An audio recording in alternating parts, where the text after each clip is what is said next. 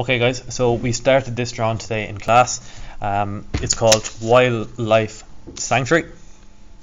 So in class today we measured up 100 to start. So I've measured up 100 here and I've drawn a line across my page. Next step then was to measure in 140 from the side of my page, or 130 from my border if I have one, and that will find me my point S. Next thing I did was measured across my widths. So my widths are given here as being 32, 38, 38 and 32. So I've measured them out: 32, 38, 38 and 32. The next step for me was to draw a line up here at 58 degrees, because it's given here as being 58 degrees. So I've used my protractor for measuring that angle. So I've lined it up and I've measured up 58 degrees and I've drawn a firm line. That gets me this point here. From this point I could measure up 16, 18 and 22 to find the overall height of this drawing. So those dimensions are given here as 16, 18 and 22. So I'm going to find them 3 points now, and I'm going to draw construction lines across my page to make a grid now that this drawing is going to fit into.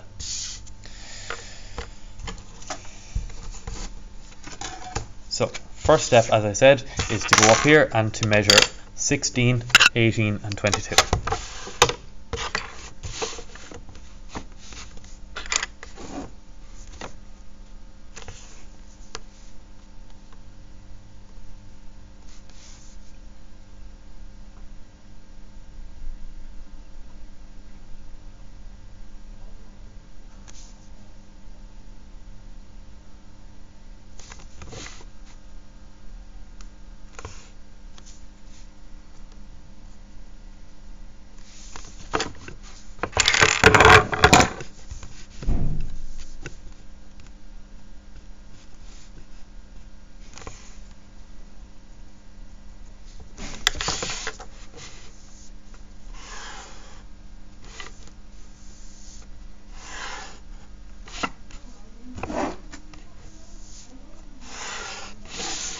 Okay, so I found the overall height now of my drawing.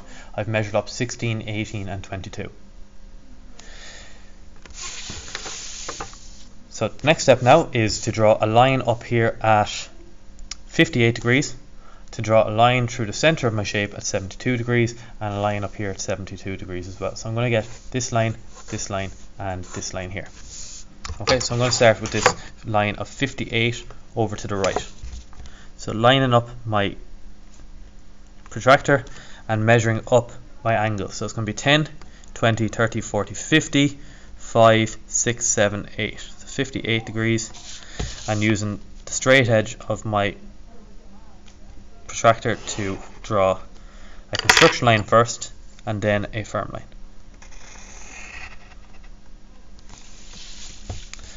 Okay, next step then is to measure an angle of 72 from this point here as well. So 72 going up in this direction. So lining up the crosshairs of my protractor here again, and this time measuring 72 degrees.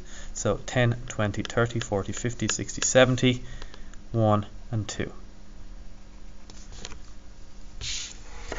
And again I can see that that's a firm line all the way to the top of my shape.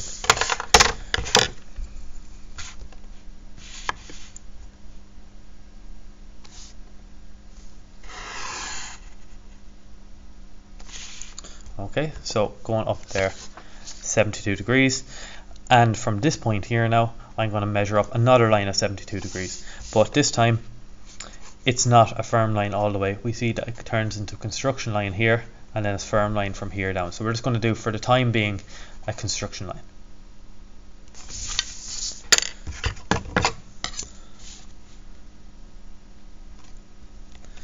So measuring up this time from the left, 1, 2, 10, 20, 30, 40, 50, 60, 70, 2 degrees and a construction line.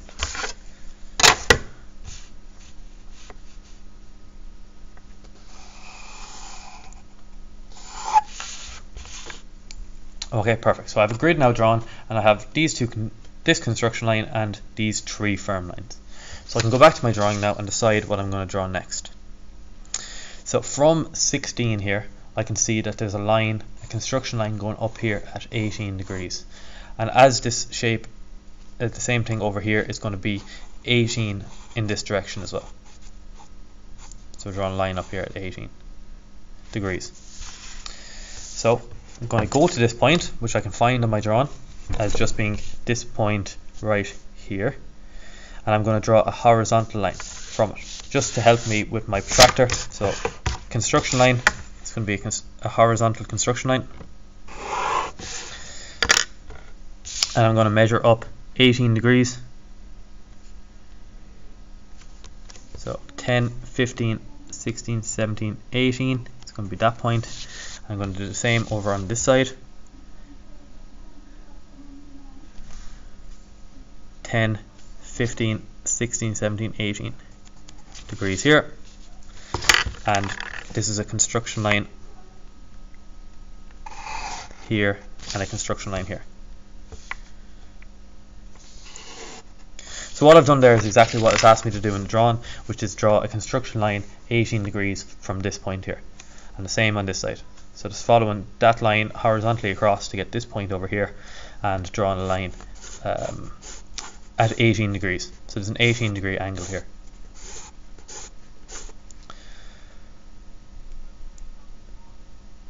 Okay, so next point. We're going to draw a line at 90 degrees to this line at 18 degrees from this point, and from this point. Okay, so we're going to get our 45 degrees set square. So that's the isosceles triangle. So these two sides are the same, and this one is different. So we're going to get the different side, which is the longest side, and we're going to line it up with this 18 degree line. Okay, so that's the longest side of my 45 degree set square lined up there. We want to find lines at 90 degrees to it. So if we just zoom in here and look at our question, there's a 90 degree angle here between this 18 degree line and this one line here. Okay, so it's 90 degrees. So that means that this is a right angle, but it also means that this line here and this line here are perpendicular to each other. So they're at 90 degrees to each other. So this is how we draw a line perpendicular to each other. So I'm going to set up the longest side of my 45 degree set square, get my 30-60 set square and just leave it up against it like what we do in the sliding set squares method. And instead now of sliding it along like this and every line I draw being parallel, I'm going to flip it around like this. So around this 90 degree angle I'm going to flip it. And now this longest side is at 90 degrees to the line that we want to find. Okay, so all these lines now are going to be 90 degrees. So just to do that again, lining up here with the line at 18 degrees. So line that up there. So what I've done is I've lined up my set square with this line. And I want to find a line coming out 90 degrees to it. So I'm going to get my other set square, which is 30-60, and leave any side up against that. That's just going to be kept there now nice and still. And just flipping it around like this.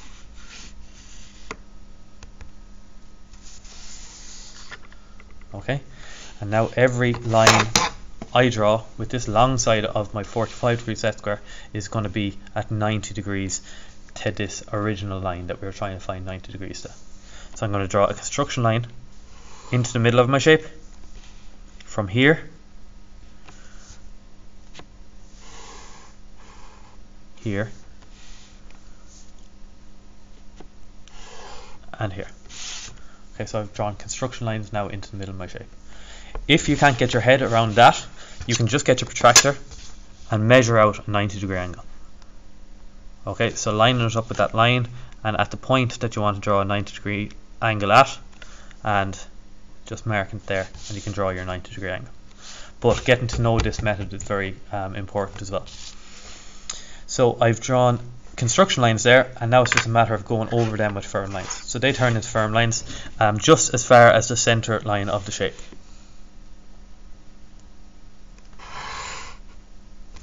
Okay, so that's one of them, two of them, and three of them there. Okay, and then they are joined up here with a firm line as well.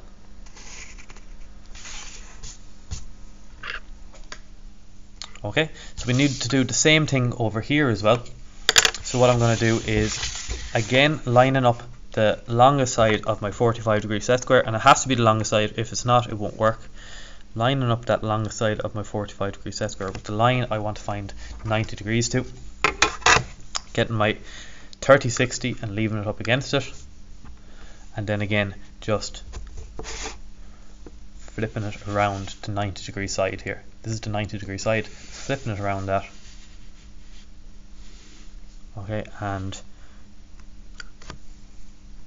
drawing 3 lines at 90 degrees to that line. So 1,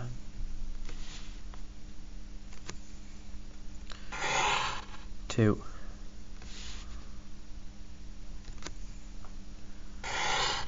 and 3. Okay, and then joining them up with a firm line here as well. Okay, so we can see now how much of the Wildlife Sanctuary logo we have done so far. The next thing I want to do is to do this. I suppose this would be like the nose of the bird that it's meant to look like. Okay, so we're joining this point here to this corner and this point here to this corner. So they're points that we already know, and we're just joining them with construction lines first. So joining this point here to this point here. So you can just look at your drawing to find out which lines are being connected, and then this center point of our shape up to the top right corner of this point here. So not to the top right corner, just to this point here. But again, look at the drawing before you do your lines. Okay, and we found the beak then, which is going to be drawn with a firm line. So where them 2 lines intersect, join it back.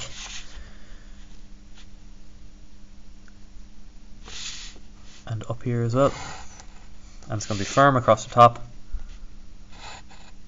And then a firm line all the way down through the body until I get to the beak.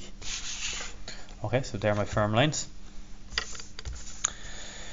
I also want to draw my firm line here at the bottom, so you can use your T-square for that.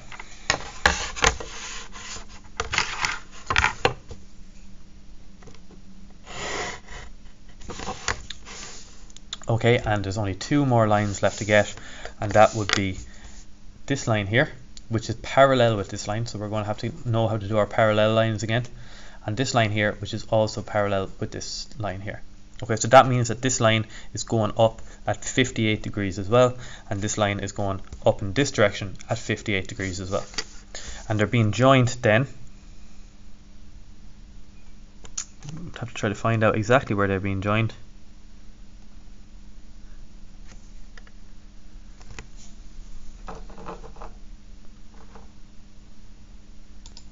Yeah, perfect. They're being joined at this point here. So remember when we measured across 32 and we drew up our vertical lines, where that cuts this point here, we need to draw a parallel line back into the body, and the same as over here. Okay, so parallel lines, lining up the long side of my 45-degree set square again with the line I want to find parallel to, and using our set squares together, just going to move them over here. So sliding set squares, so sliding along it until we get to that point and draw my firm line, and doing the same over here. So using our set squares together, moving it up here until I get to that point and drawing that firm line. Okay, so that is that logo now drawn. If you have any questions on that, just let me know on Microsoft Teams, and I will see you next week.